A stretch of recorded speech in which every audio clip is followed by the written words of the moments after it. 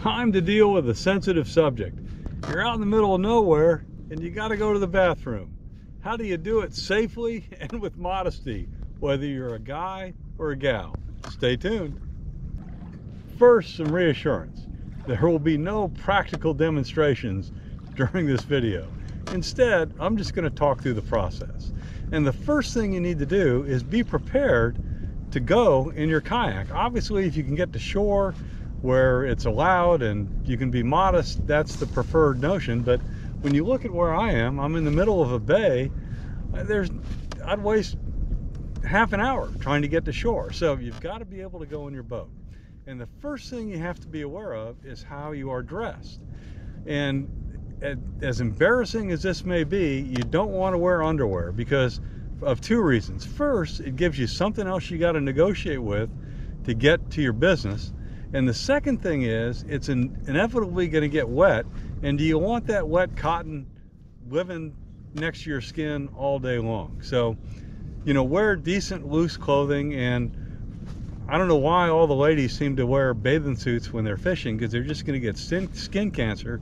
Wear loose clothing, long sleeve shirt, and long trousers. So now you're faced with doing your business. The one thing you don't want to do is to stand up. One, you're going to be unstable. Two, you're going to have to twist if you're a guy. If you're a gal, you can go straight ahead, but still you're going to be unstable.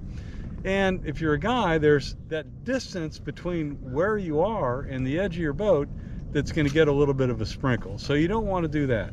So that says you've got to kneel down when you're about to go. And so there's two ways you can do that. The first, that I don't recommend, is the scupper hole technique. You just empty into one of the scupper holes, but the problem with that is you're going to have overspray, your boat's going to wiggle, and you're going to get everything all over everything. So what you need to do is get a water bottle and cut it off. This size will fit most of us.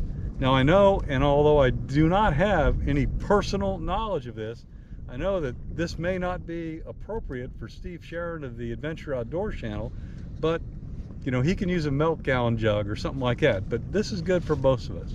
And just do your business into this and pitch it over the side while you're kneeling down. Now, if there's a modesty issue where you're surrounded by other boats, what you can do is take your hat off and hold that in front while you're doing it. Now, for the ladies, I know that there are appliances you can buy that allow you to mimic the function of a man.